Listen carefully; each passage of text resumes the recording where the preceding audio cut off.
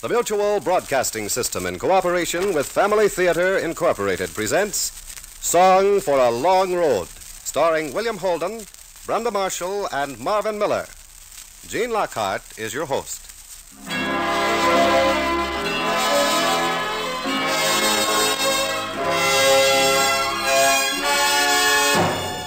More things are wrought by prayer than this world dreams of.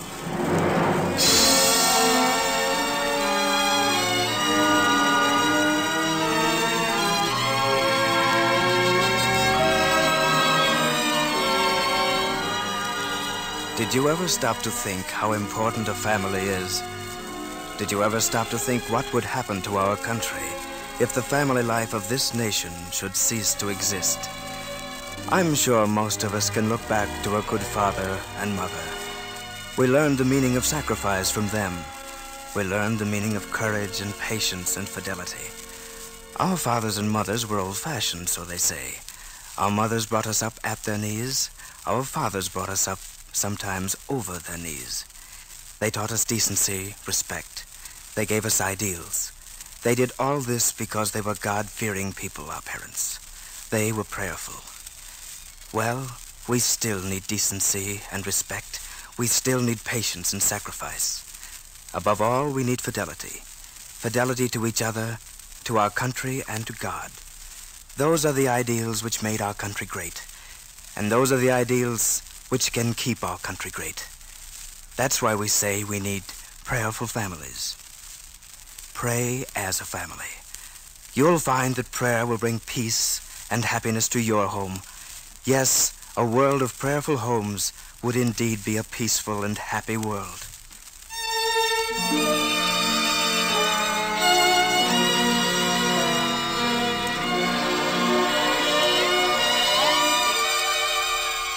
This is the way the story should begin. Aline, are you listening? Yes, I'm listening. Aline, will you marry me?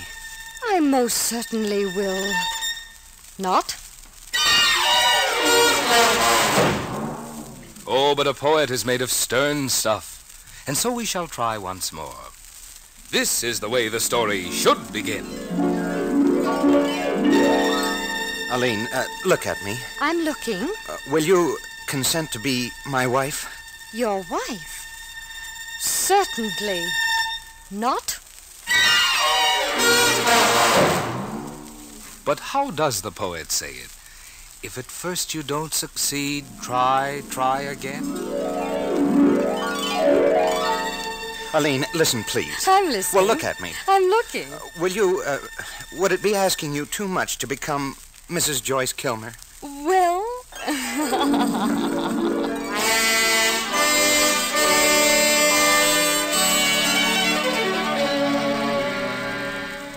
This is the way the story should begin.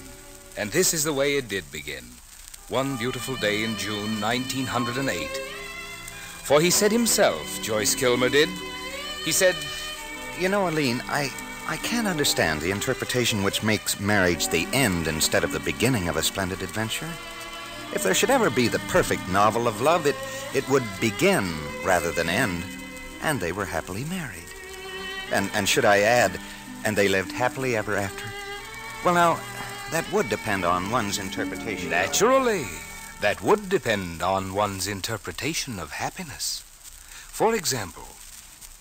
Aline, are you happy? Oh, I was never happier, Joyce.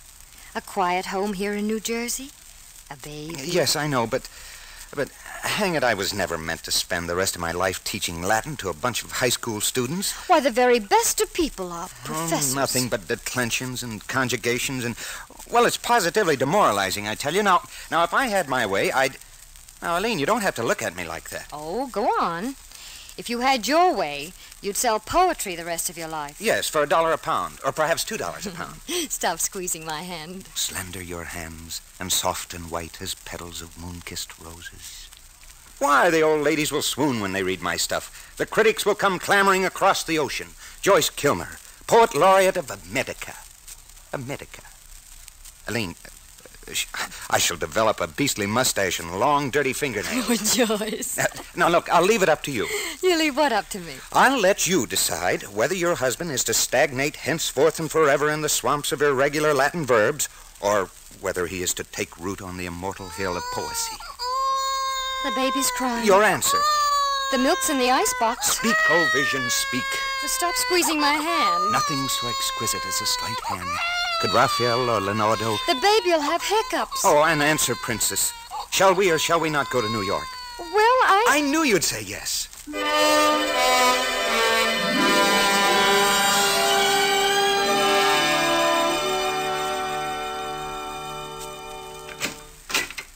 Is that you, Joyce? Yes. Home so soon? Oh, and how is my poet laureate of America? Oh. Tired? Come on. Sit down here. Here. There now. Aline, are you happy? Why do you keep asking me that question? Oh, it's the kind of a question a man has a right to ask his wife. Come on now and sit beside me. Look at me.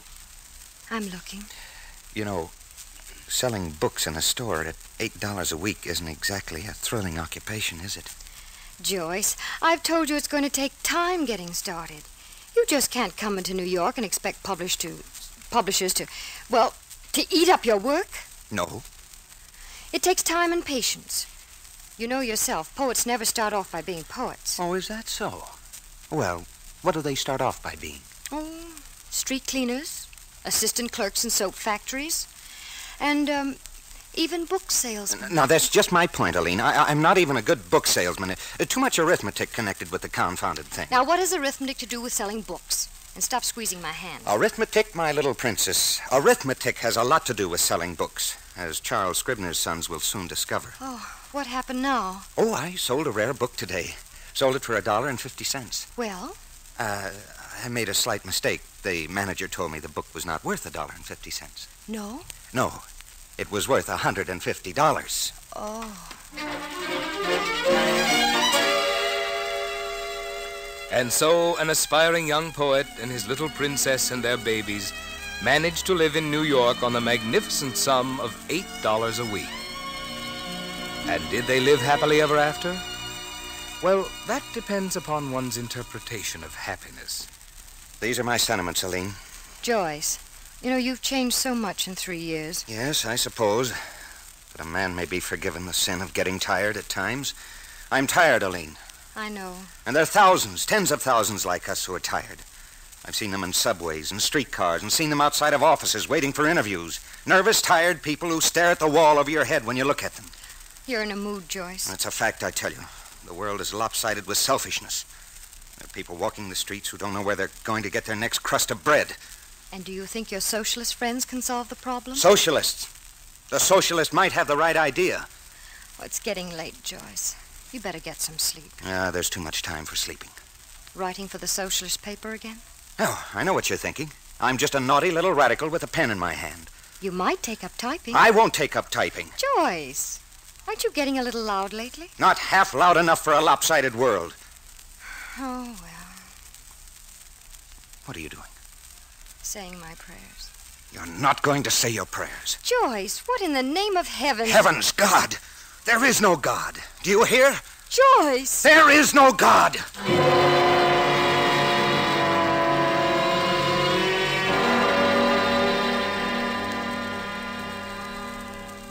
All the good things a man holds precious in this life, all the long-cherished hopes and dreams, all the faith that a man has ever placed in his God and himself and his family, all these are candlelight for living. But there are times when the flame of faith wavers, when the flax begins to smoke and smolder. And then it takes only the slightest, the very slightest. It happened this afternoon, Doctor. This is your second child, Mrs. Kilmer? Yes, Doctor. How old? 9 months. Well, I'm sorry. There's not very much we can do now. The germ has already struck. Yes, Doctor. Infantile paralysis is a strange affliction. We don't know where it will stop or when. The only thing you can do now is wait and hope for the best. Yes, Doctor.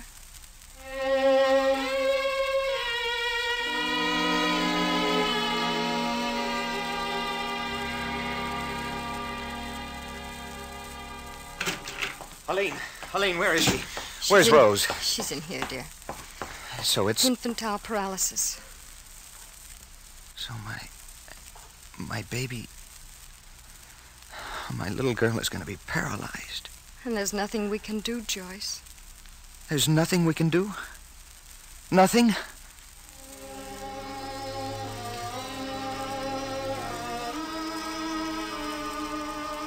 Yes, the time comes when the candle flame of faith wavers, when human flax smokes and smolders.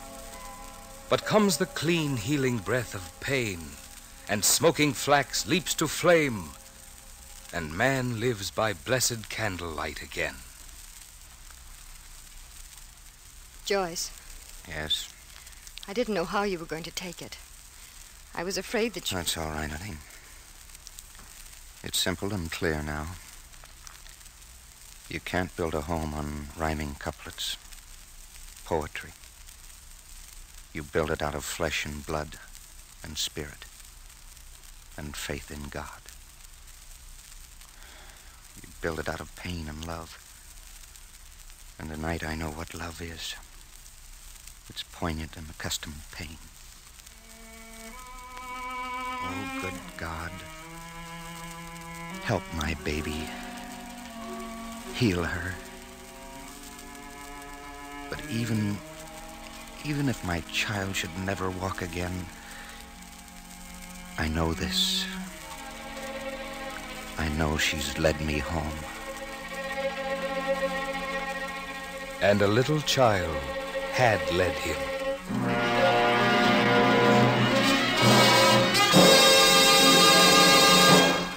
Helene, I've got it. What on earth, Joyce? Behold your beloved spouse. Ouch! Oh, your whiskers. Helene, look at me. I'm looking. Now, good. Now you have the unusual privilege of beholding a New York Times book reviewer. They've accepted my poem for the Pathfinder. Moods Magazine, Helene. They're going to publish my verse. Helene, another one. That's right, Kilmer. The boss figures you deserve a spot in the Times Magazine section. You mean permanent? Right, doing interviews. Interviews? Wonderful. And would you mind giving the American public your views on O. Henry, Mrs. Gerald? O. Henry? Yes. Some people call O. Henry the 20th century Balzac. Some call him the American Maupassant. Now, what would you call him? I'd call him a pernicious influence.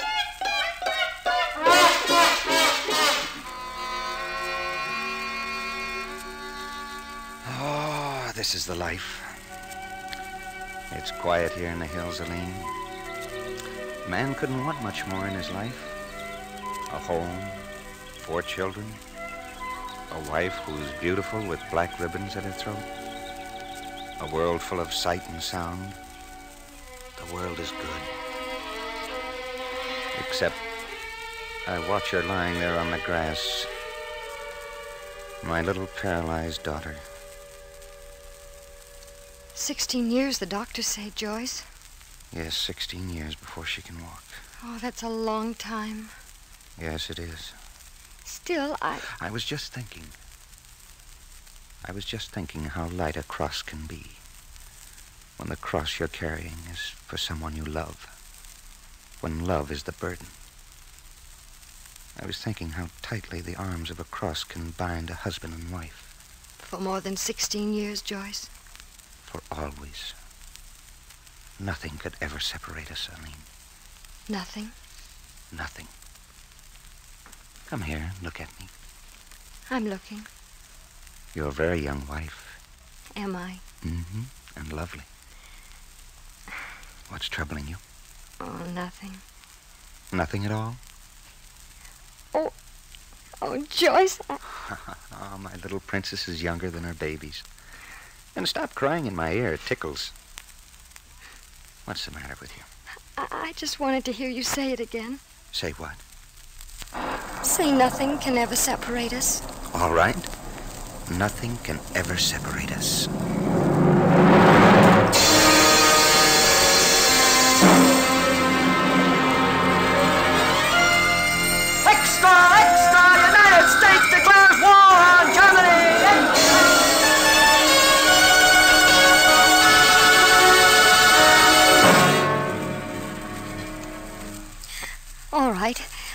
I know what you're going to say. Don't look at me like that, Aline. Go on and say it.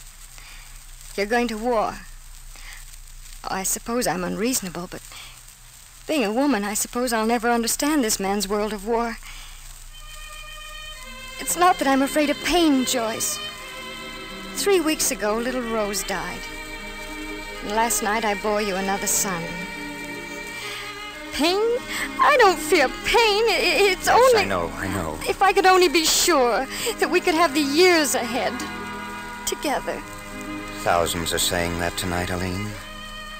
But remember, I told you once, nothing can separate us.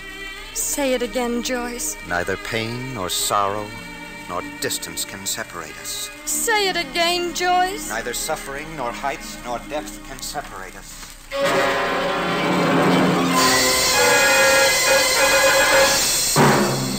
War horizon.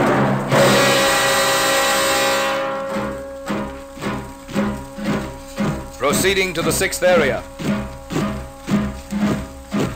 You say you left the 7th Regiment? That's right. And your name is Kilmer? Right. Well, how come you joined the Fighting 69? I didn't join. I adopted the Fighting 69th. I'm Irish. Irish? With a name like Kilmer?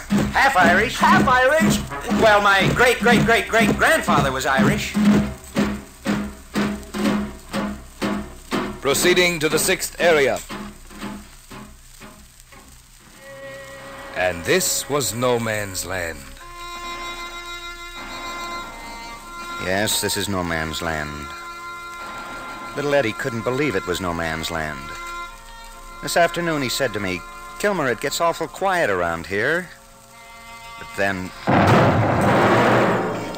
just like that it came, in the afternoon. A clumsy, wobbling torpedo shell. Something dangerously casual that catches a man tying his shoe or opening a pack of cigarettes. It caught Eddie. It caught Kennedy and Sage and Finn and Galvin and Sullivan and 21 of them.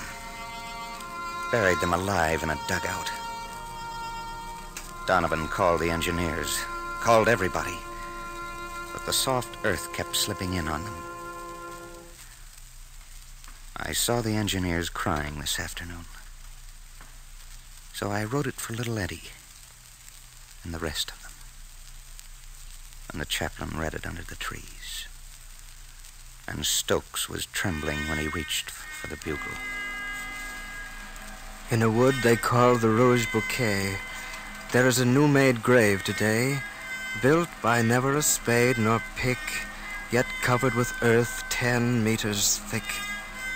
There lie many fighting men, dead in their youthful prime, never to laugh, nor love again, nor taste the summertime.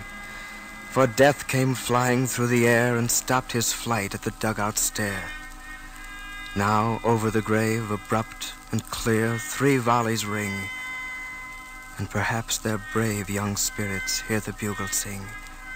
Go to sleep, go to sleep. Slumber well where the shells screamed and fell.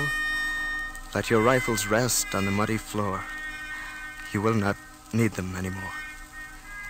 Danger's past.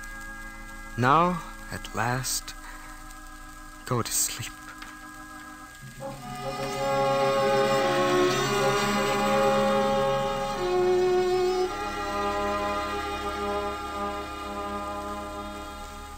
Major Donovan. Major Donovan. Well, what is it, Kilmer? Oh, I hope I'm not troubling you, sir. Not at all. Well, I heard we were moving up tomorrow. That's right. Well, your battalion is going to lead the way. You pick up a lot of information, don't you? Well, I'm in the intelligence section, Major. Well? I was wondering if you couldn't arrange for me to go along. I don't see how I can possibly do But, that. Major, you do need a battalion adjutant. All right. All right. You win. Oh, thank you, sir.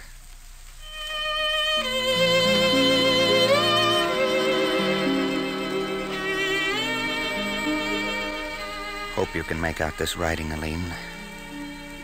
I have a picture before me tonight.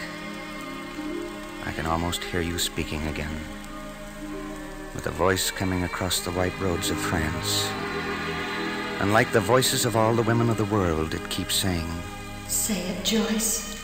Say nothing can separate us. Aline, you won't mind my writing this. I've never quite recovered from the wonderment of being husband to a wife. You're always before me and with me, in my heart and brain.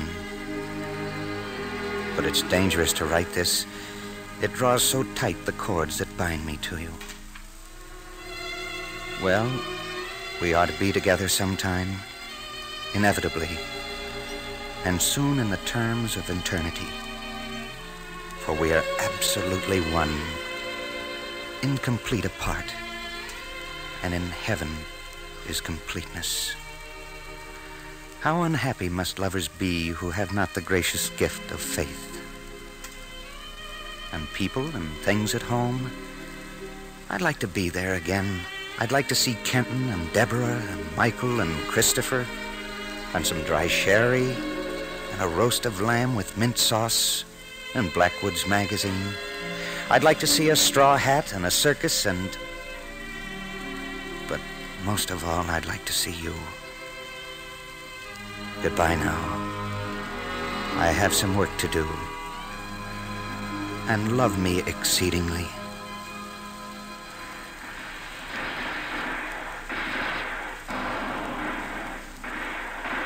Keep low, Kilmer. Yes, sir. You're sitting pretty up there on the ridge. Got us in the clear. You think? Wow! You better be careful, Major. I'm going ahead, Kilmer. Watch yourself. Just remember the manual, Kilmer. Keep flat. And if you gotta move, move fast. The machine gun nest is up there, over the ridge of the hill, picking off our boys like pigeons. Well, what do you say, Kilmer? Do you or don't you? You don't have to move. You don't want to.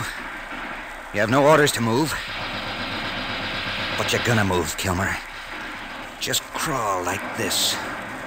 Just like this to the top of the hill. And all you have to do is take a look, Kilmer, and spot that nest. That's all. Suppose they'll be waiting for me. Just as soon as I lift my head over the ridge, they'll... Just remember the manual. And remember, every second you lose may mean a life. Here you are, Kilmer. Here's the ridge. I wonder if... Still barking. Well, that's all right. That's all right. Here you go. Big breath, Kilmer. You're gonna see something right now. Here goes.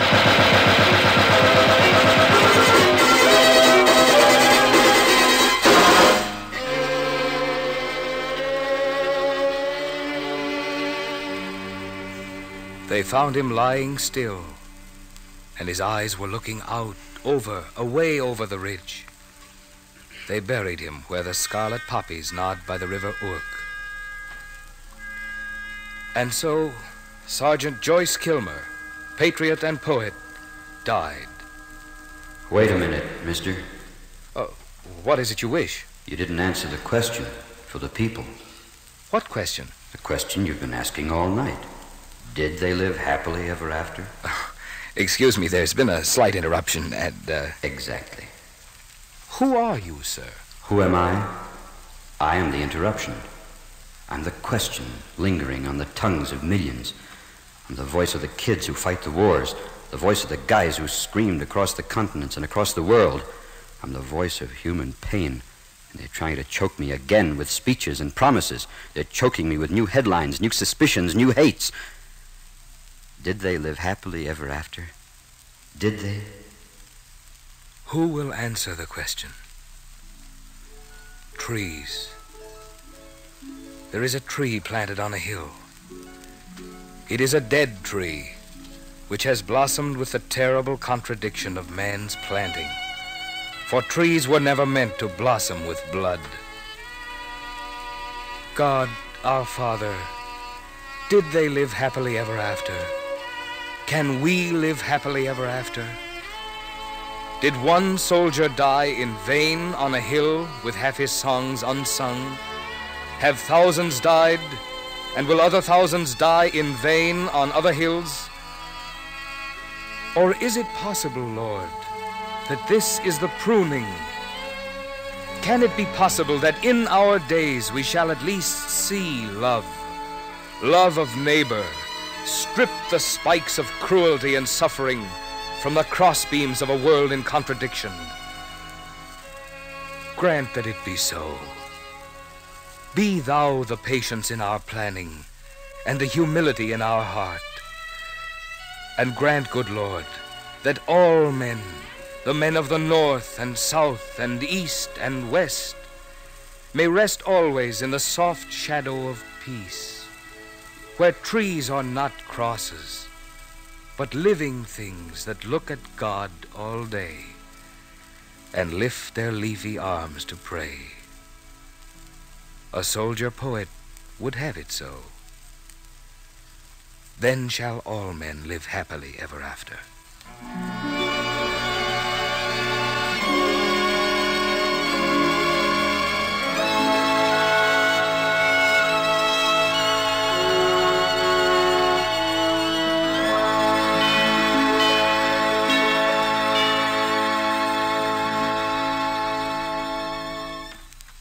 You don't have to think very long to see there's a lot for which each of us has to be thankful tonight. We're thankful to be alive, thankful for our homes, for our families, for the peace and happiness we have together. Yes, and if there should be unhappiness and misunderstanding in your home and doubt and mistrust in the world, it's because there are too many of us who think we're able to do the job alone, to do it by ourselves. We can't. We need God's help. We need the help of prayer. If enough of us are really interested and earnest about world peace, we'll take time out for prayer. So make family prayer a daily family practice in your home, and you'll discover what so many already know. A family that prays together stays together.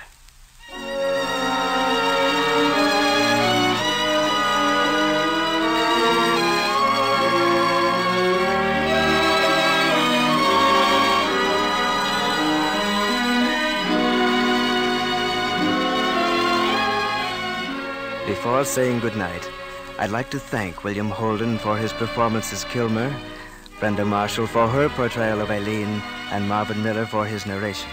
Our thanks also to Timothy Mulvey for writing tonight's play, and to Max Terr for his music. Mel Williamson directed, and John Ryder produced the program. Others who appeared in our play tonight were Doss Butler, Hal Sawyer, Gene Layton, Peter Rankin, and Don Morrison. Next week, our family theater star will be Maureen O'Hara, Regis Toomey, and Frank Phelan in Brass Buttons. This is Gene Lockhart saying good night and God bless you. This series of the Family Theater broadcast is made possible by the thousands of you who felt the need for this kind of program, by the Mutual Broadcasting System, which has responded to this need, and by the actors and technicians in the motion picture and radio industries. This program is heard overseas through the facilities of the United States Armed Forces Radio Service. This is the Mutual Broadcasting System.